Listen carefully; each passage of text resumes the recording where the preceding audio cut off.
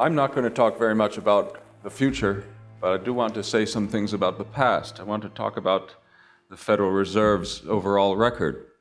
And before I do so, I do want to make a kind of apology about this talk, because I realize that an audience like this one probably doesn't need to be convinced that the Fed is a failure. But nevertheless, I hope that you'll find the talk interesting, because what it actually is a talk aimed at showing that the Fed is not just a failure in our terms, but a failure in its own terms and in those of the mainstream economics profession. And that this is so despite the fact that your average mainstream economist continues to have a very complacent attitude about the Fed, and if pressed on the subject, will insist that the Fed has, after all, and despite the recent challenges it has faced, that the Fed has been a factor that has contributed to the well-being of the American economy, and that the statistics available will show that. What I want to do today is to show you that that position is in fact completely unsound, and that it is unsound in terms of the best available statistics that these very mainstream economists have provided us with. So it's a kind of imminent criticism of the Fed that I intend to give you today. And it is a criticism, once again, on its own terms, on the terms of those who are its apologists. I want to start by reminding you about the background of the creation of the Federal Reserve System. Just over 100 years ago today, 1907, we had a very terrible financial crisis, the Panic of 1907. And it was approximately, at least, in response to this crisis that the Federal Reserve System was established. Now, the Panic of 1907 was only one in a series of financial panics and crises that had beset the American economy in the years after the Civil War. It was also, of course, one of the worst. And there had been numerous attempts at reform of the monetary system up to the time of the Panic of 1907. But that panic led to the establishment of something called the National Monetary Commission. And what the National Monetary Commission was a body set up to investigate both the nature and causes of the crises that had affected the U.S. economy up to that time, and alternatives to the existing monetary system, with the aim of looking for a solution. Now, I have to say, it was a loaded commission. By the time this commission was set up, it was very clear that the intentions of the people behind it, especially Nelson Aldrich, who was behind the passage of the bill in question, was that there should be an outcome favoring the establishment of a central bank. But what I want to convince you of is that today there is no less need to consider alternatives to the Fed than there was then. And indeed, the statistics suggest that we should be less happy with our monetary system now than people were in 1907. And we need something like a National Monetary Commission, though hopefully one that will really try to establish an improved system. The outcome of the National Monetary System was, of course, not that disaster, but this one, the establishment of the Federal Reserve System. And it's that system, of course, that was supposed to provide for much greater stability and a much improved monetary arrangement than that which preceded it, than the national currency system that had been responsible for those crises I mentioned before. Here are some elements of the Fed's mission as stated in its own publications or in the Federal Reserve Act itself. And they include, as you can see, promoting effectively the goals of maximum employment, stable prices, moderate long-term interest rates. Elsewhere, the Fed says that it's responsible for containing financial disruptions and preventing their spread outside the financial sector. So these goals, these official goals of the Fed suggest criteria by which we should evaluate the system's success, and that's what I intend to do. I'm not going to say a whole lot about employment and unemployment for the simple reason that, as you all know, the factors that are responsible for the unemployment rate are, well, quite numerous. And the role of monetary policy in influencing unemployment is certainly important, but it's hard to separate the influence of monetary developments from other developments. Nevertheless, for what it's worth, we can ask, has the Federal Reserve era brought us an improved lower rate of employment than we saw before? And here's what the available statistics show. What I've done on these charts, I've tried to supply a vertical line indicating where the Fed was founded, and other vertical lines to show significant cutoffs from other regime changes. Most economists are very keen that we should separate the interwar years, that is, those between the establishment of the Fed and the end of World War II, from other years. That is, they like to treat the interwar period, the first decades of the Fed, as if it was practice, right? And you can understand why, especially if the goal is to apologize for the Fed, because everyone admits the interwar period was a lousy period. It was a worst period in the performance of the US economy. Let's hope it stays the worst period. That certainly is true with respect to unemployment, where you can see the average rate of unemployment, mainly thanks to the Great Depression, is much higher than in any other period. But even if we focus on the post-war period, well, we find a slight improvement in the period between the end of World War II and the final abandonment of the gold standard or closing of the gold window in 1971. But since then, the unemployment rate has actually averaged a much higher level, and of course the recent developments are only going to make it worse. Now, we've got changes in unionization, minimum wage laws, a million other factors happening apart from monetary policy, which is why I don't want to put too much emphasis on this.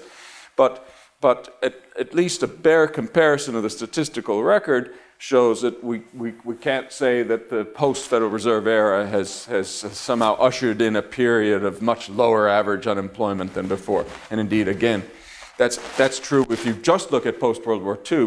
If you throw in the interwar practice years, right, the Fed's promise has been even more glaringly broken.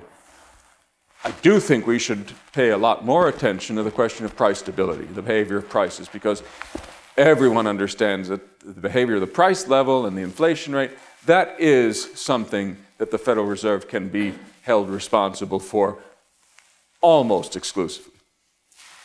And here we have a nice quote from Bernanke telling us about the importance of stable prices and how they allow the dollar to serve as a measure of value in making long-term contracts, engaging in long-term planning, or borrowing and lending for long periods.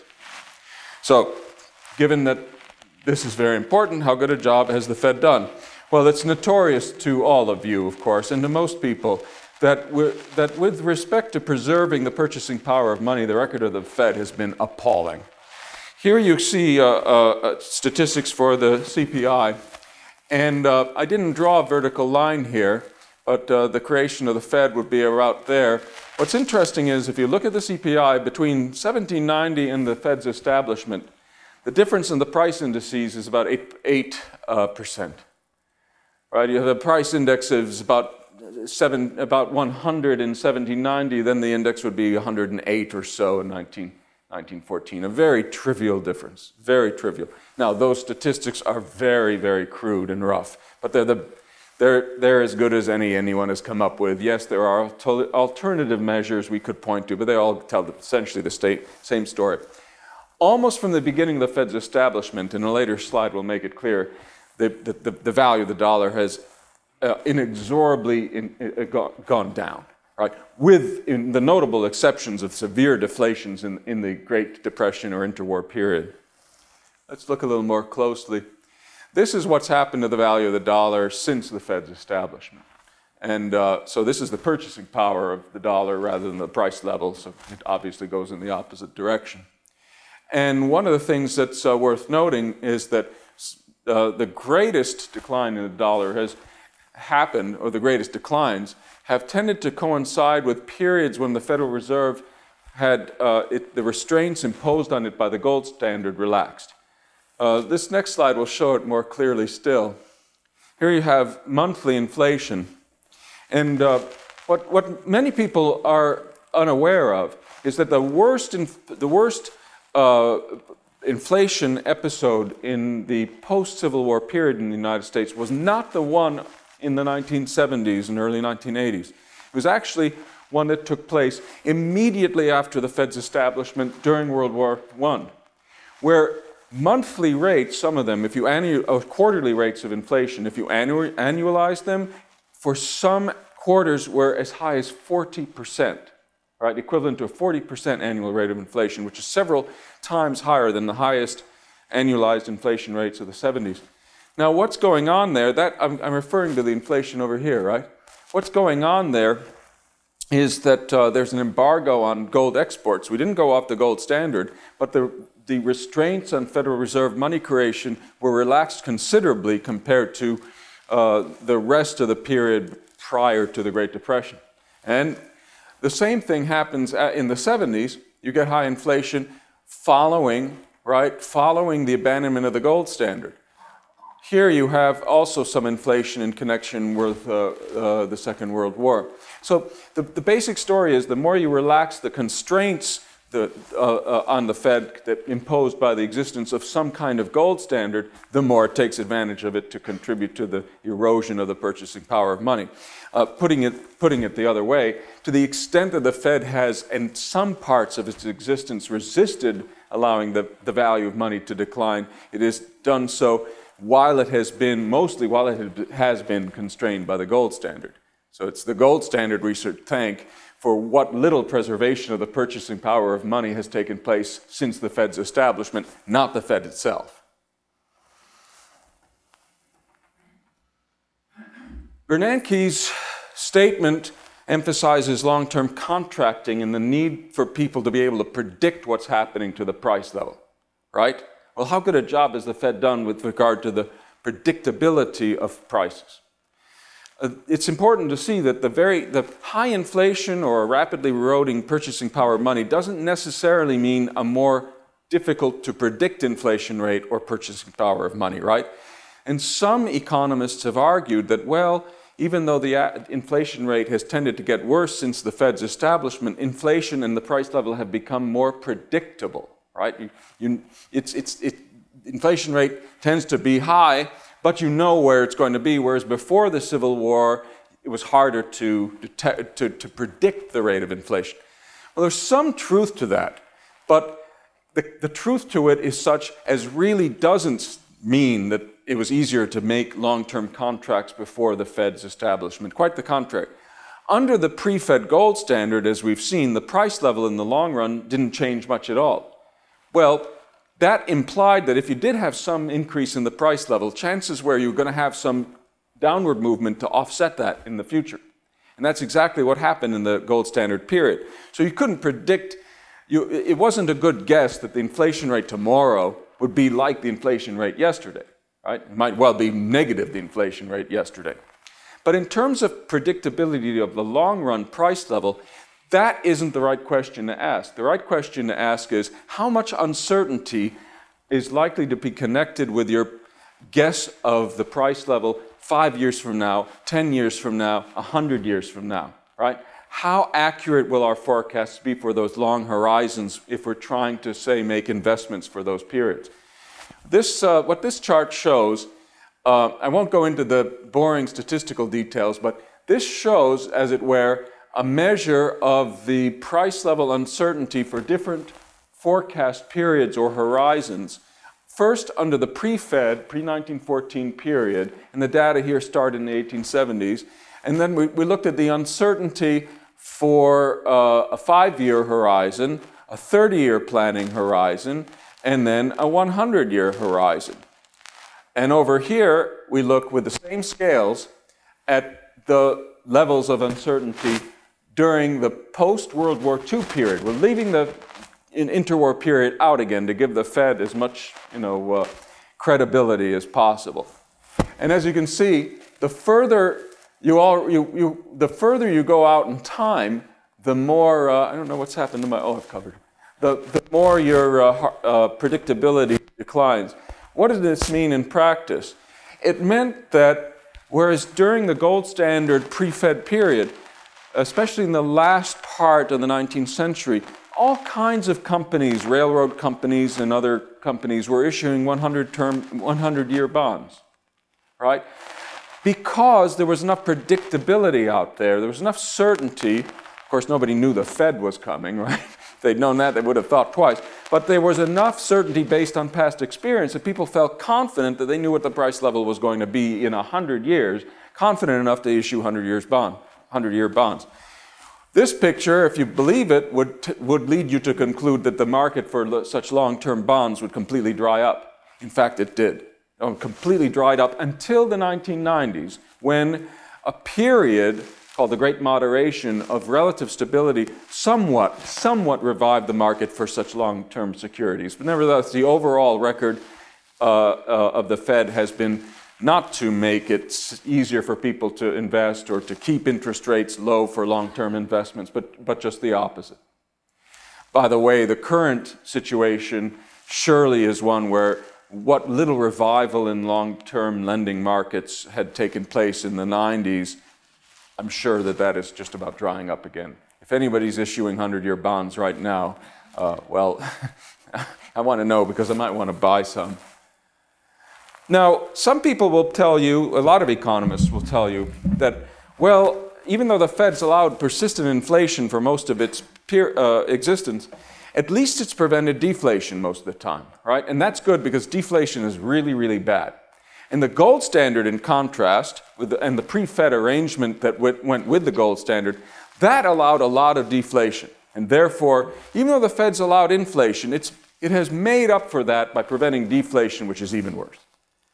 Well, to confront this argument, you have to first of all recognize what a lot of economists don't recognize, but good ones, and not just Austrians, but good mainstream ones do. There are two kinds of deflation, good and bad, right? Good deflation, well, bad deflation is this kind. Here, right, you've got the supply of goods, you've got prices and output. If there's a decline in the money supply, for example, a sudden shrinkage, the demand schedule collapses, right?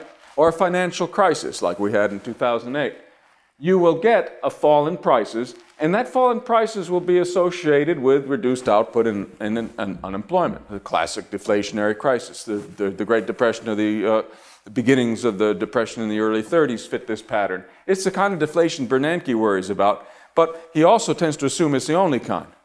Well, let's just accept that this is bad. And by the way, if you do, remember, it's not the deflation that's bad. The deflation is the economy's way of dealing with a collapse of output. If there were more deflation, you'd actually be better off because you could get back down here.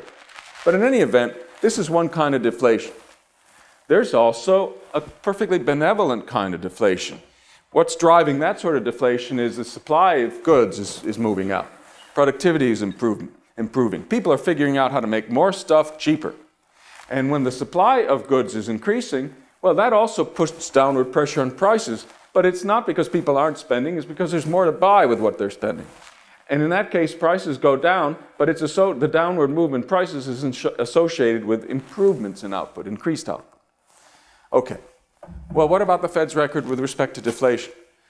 The deflation that took place in the pre-Fed period, with short exceptions, was mostly benign deflation. It was mostly driven by improvements in supply. So mostly good deflation. After the Fed's establishment, good deflation pretty much disappeared. There's hardly any episode where the Fed allowed prices to fall in response to improved output, even though output did improve for much of the Fed period. The Fed offset that with money creation. But that bad deflation actually became, if not more common, it became worse. That is, there were a few episodes of bad deflation that were the worst episodes ever under the Fed's term. The most notorious of the early 1930s, another one before that in 1920-21, recently a very bad episode of bad deflation in early 2008. So what the Fed's done is it wiped out the good kind of deflation. It gave us the worst ever episodes of bad deflation. And then whenever it wasn't doing that, it gave us bad inflation. So overall, the record on the price level. And again, this is in terms that any mainstream economist should be able to accept, has been very bad. Speaking of the mainstream, here's an article that appeared in the American Economic Review, a conclusion of it lately. It says, a broad historical look finds many more periods of deflation with reasonable growth than with depression, and many more periods of depression with inflation than with deflation. And what are the exceptions? Well, they're all after the Fed's establishment, the important ones. Here is the bad deflation of the early 30s. Here's the recent one. You can see the percent change in CPI and what's happening with output at the same time. All right, let's talk about stability of output.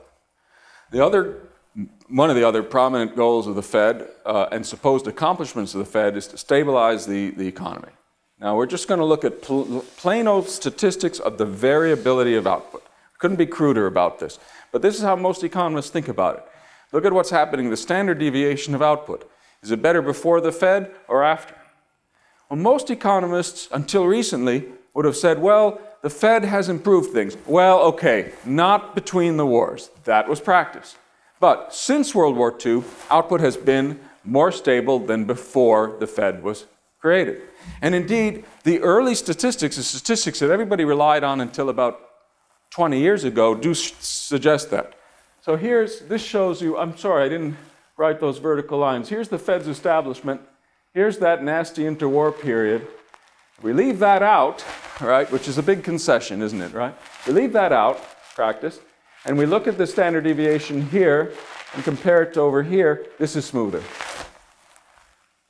Except those pre-war output statistics, turns out that they are deeply flawed.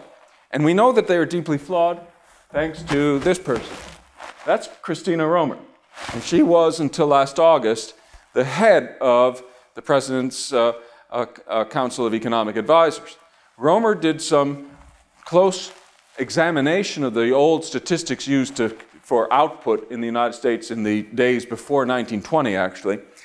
And she realized that what people had done was they had used commodity prices because they didn't have prices for a lot of other kinds of output, and then they assumed that all prices kind of fluctuated as much as commodity prices. Well, she noted, if you look at commodity prices and other prices since the Fed's establishment, when we have good statistics on both, commodity prices are much more volatile than other prices, about 8 times as much. Oh, sorry, 5 times as much. So so these old statistics would have grossly exaggerated the volatility of the output measures, right? So she goes back and she comes up with her own statistics modified for the difference between how much commodity output fluctuates and commodity prices compared to other kinds. And this is what her standard deviation measures look like. And they make a huge difference because it turns out now, if you look at the average variability of output before the Fed and after, it's about the same. And in fact, depending on how you take the trend out, because you have to take the trend out, right, to come up with a standard deviation, if you do it in what most economists consider a more sophisticated way that allows for a varying trend instead of just a linear one, deterministic trend, the pre-war period looks more stable, the pre-Fed period looks more stable than the post-World War II period, more stable than the post-World War II period. Throw the interwar period in, and the Fed's overall record in terms of sheer stability of output is much worse than the pre-Fed period. Now notice, the pre-Fed system stank. It was a lousy system. So when I'm saying these things, I'm not saying to you, oh, we should go back to the pre-Fed system. What I am saying is the Fed cannot claim that it has accomplished, even since World War II, more stability than the old system.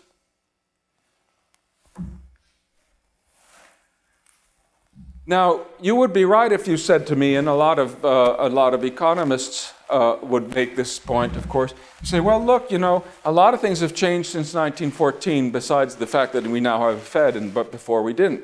You can't just look at these statistics you've been looking at, for example, about the fluctuations in output, and say, well, the reason they are, the differences are only because before you had no Fed and now you do. Absolutely. There are a lot of other changes that have taken place in the structure of the economy. However, looking at most of these changes, what you find is, well, looking at as many as I can think of, what you find is most of the changes either shouldn't have made any difference in the kinds of output fluctuations that we've just been looking at. That is, there's no reason to think their effects would be neutral. Example, we have a lot less agriculture, we've got a lot more services. Manufacturing actually hasn't changed that much. So those shares have changed, but there's no reason to think that that shift would have made much difference in overall output stability. There is one major structural change that I can think of that certainly would have made a difference apart from what the monetary regime was, and that is the size of government. Mainstream economists will tell you that because government hands out welfare payments and other things that are either acyclical, those payments don't decline when output generally declines, or they're counter-cyclical, they actually go up when output declines, that the bigger government gets relative to the whole economy, the more stability you should have in total measured GDP. Right? Now, they don't necessarily say, therefore, you should have big government. Some of them do, because it also is true that you get less total output as government grows, according to the statistical studies that show the stabilizing effect of more government. In any event, government's grown tremendously since the Fed was established. It's not counting the recent burst of government growth. There's about 5 times as much government spending as a share of GDP today, or say in early 2008, than there was in 1914, which according to some studies should have meant a tremendous improvement in macroeconomic stability, that is, stability of output. So if you controlled for that, you should have expected the Fed, we should expect the post-Fed era, even if the Fed had done nothing to change stability, to show a lot less instability than the pre-Fed era. Yet it is about the same, if not slightly worse, in the post-Fed period. So something is offsetting the tendency of big government to stabilize GDP. And it's obviously, and one possible candidate is the Fed. The Fed's actually been destabilizing a lot.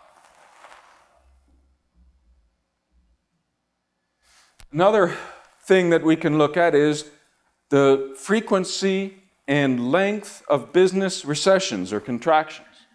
Now, for better or worse, the official body that has always decided when these are taking place and how long they last is the National Bureau of Economic Research. And of course, they're the ones who assure us that the most recent recession ended June of 2009. Okay, well, these, according to the same people, the frequency and length of recessions before 1914 was much larger. There were many more recessions and they lasted a lot longer before 1914 than since World War II. We leave out the interwar period because that was practice. Right. So now, the way in which the NBR dates cycles is quite mysterious, and I think it might be mysterious even for the people in the NBR, and it's mysterious the way they do it for recent cycles. The further back you go in history, though, the more bizarre their dating methods become, to the point where, once again, Christina Romer, who's done a lot of research on this, went back and determined that actually their dating of pre-Fed business cycles was completely bogus. So she did some redating, and she came up with this conclusion based on her own more careful statistics. And this is Christina Romer. She is not a Mises fellow, okay? So this is in 1999, this quote. That's very significant, right? Recessions have not become noticeably shorter over time. The average length of recessions is actually 1 month longer in the post-World War II era than in the pre-World War I era. There's also no obvious change in distribution of the length of recessions between the pre-war and post-war eras. Christina Romer, 1999. Why am I stressing that? Obviously, because if you add recent experience, that conclusion is going to get stronger, isn't it? Just to give you an idea of how much difference it makes when you recalculate these statistics, another economist went a little further back at Romer and looked at among other things, at the crisis of 1873. According to the NBR, that thing lasted for 6 years. It was a recession that lasted from 1873 to 1879. Right? The longest in history. Well, according to the revised statistics, it lasted 2 years. A little longer than the official duration of the most recent recession. So obviously, a lot depends on which statistics you're using. One more factor worth considering. When we talk about the fluctuations in the economy, we should really consider what the sources of those fluctuations are. Economies can be exposed to either shocks to supply or shocks to demand. Now, we expect the monetary system to minimize the latter. Shocks to demand, shocks to spending. A well-functioning monetary system will tend to stabilize those. If the demand for money goes up, the supply can go up somewhat and keep spending on an even keel. This is, by the way, the standard view. If you have a Misesian alternative view, that's fine, but we're making an imminent criticism. On the other hand, supply shocks can happen that monetary authorities are powerless to do anything about. For example, bad harvests or a war. Well, we should therefore try to take account of the different incidents of supply and demand shocks in the pre- and post-Fed period to get a true grasp of how much the Fed has contributed or detracted from stability. Well, if you do, statistically, you come up with this. In the pre-Fed period, supply shocks were overwhelmingly responsible for fluctuations in output.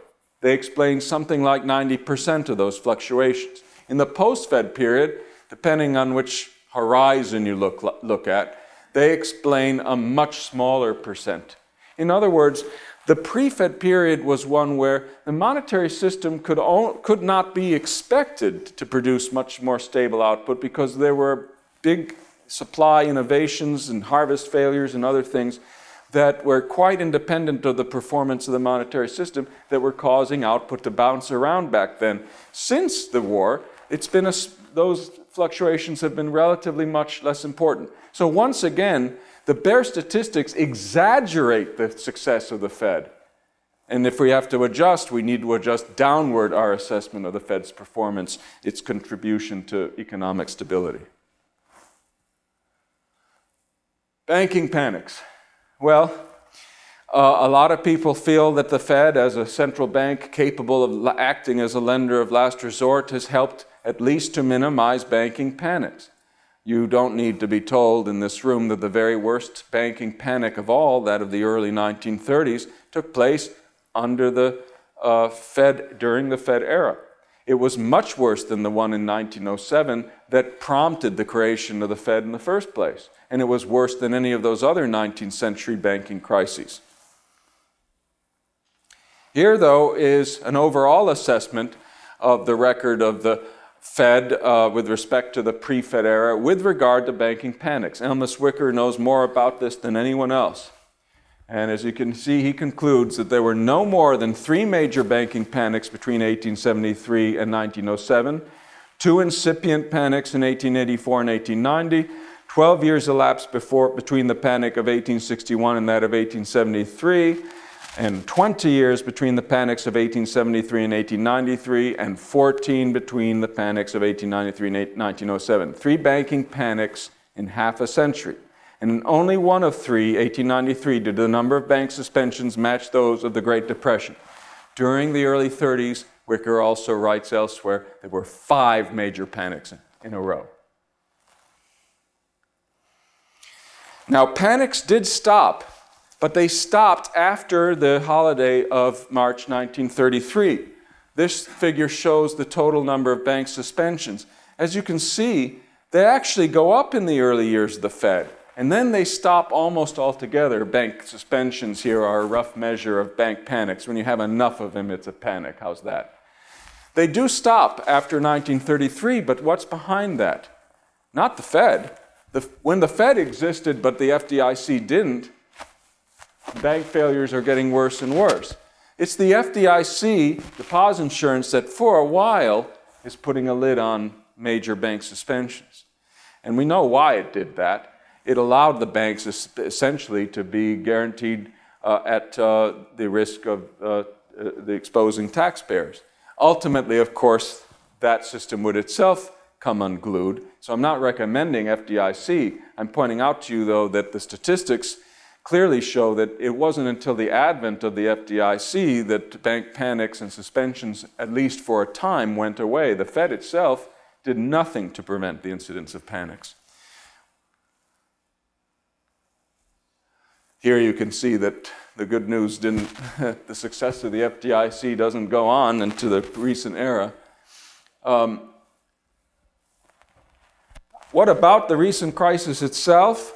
Well, Bill Buter, who's a very good economist, again, not a Mises Institute type at all, concludes that the interventions during this crisis, far from having contributed overall to the stability of the US economy, appear to have been designed to maximize bad incentives for future reckless lending and borrowing by the institutions affected by them.